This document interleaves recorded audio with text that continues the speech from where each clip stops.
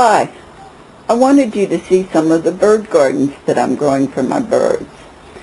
Here are two that are in various stages of development. The one in the rear has been growing for a longer time, so the plants are larger, and some of these will be ready to pull and served soon.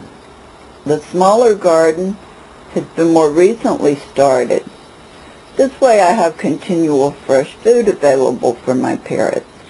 This small garden I've been removing plants from so that I can thin them and let these grow to full height and have some full-size millet stalks.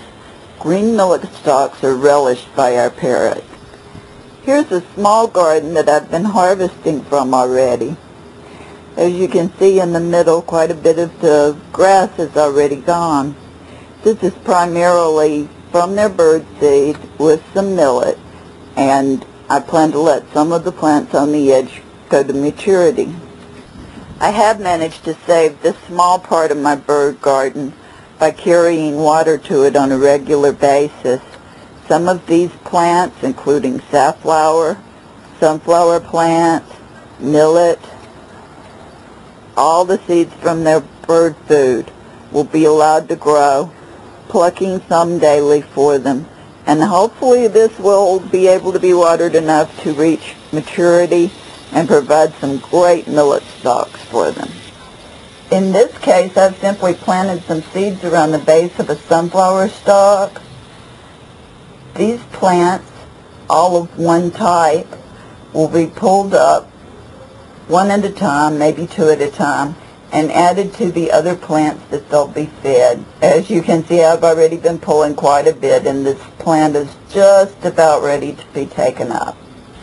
Here's a small sunflower head.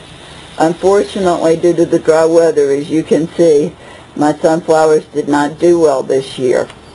They aren't producing seed. So, unfortunately, that plan didn't work. That's why I've got the urban garden. Another pot solution for your urban garden is a window pot, a long, thin pot, such as I have planted here. They come in various sizes, and you can find them quite large.